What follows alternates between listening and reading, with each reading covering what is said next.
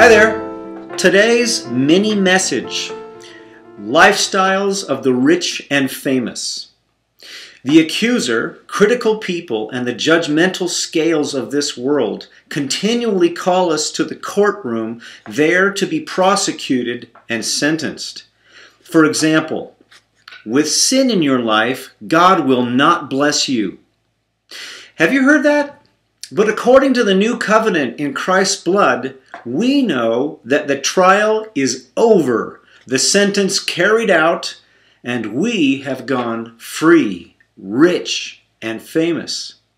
Colossians chapter 2, verses 13 through 17. When you were dead in your sins and in the uncircumcision of your flesh, in other words, you were a mess, God made you alive with Christ.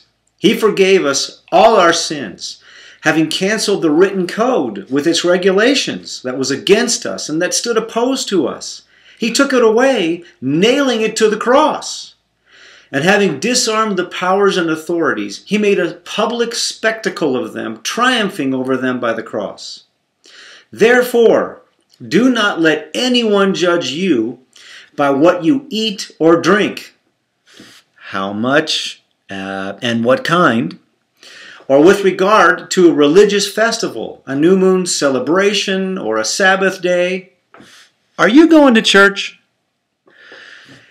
These are a shadow of the things that were to come. The reality, however, is found in Christ. Galatians chapter 5, verses 1 and 4. It is for freedom that Christ has set you free.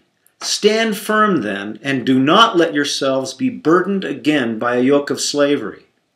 You who are trying to be justified by the law have been alienated from Christ. You have fallen away from grace.